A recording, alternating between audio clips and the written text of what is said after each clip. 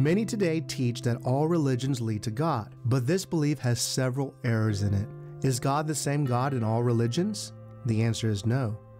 Do all religions have the same teachings? The answer is no. In fact, Christianity exclusively claims to be the only true religion, and more specifically, Jesus himself taught this very concept. Let's take a look at a passage from the Bible that demonstrates this.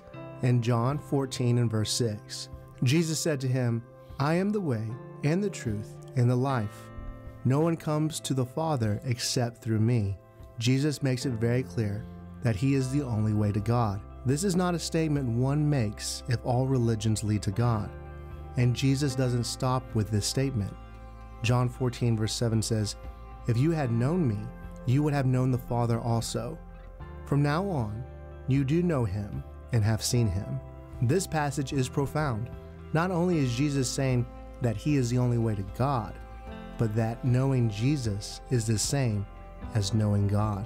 Jesus is very clear about his connection to his Father. He even taught that how you treat him is how you treat the Father. In John 5 and verse 23, "Whoever does not honor the Son does not honor the Father who sent him.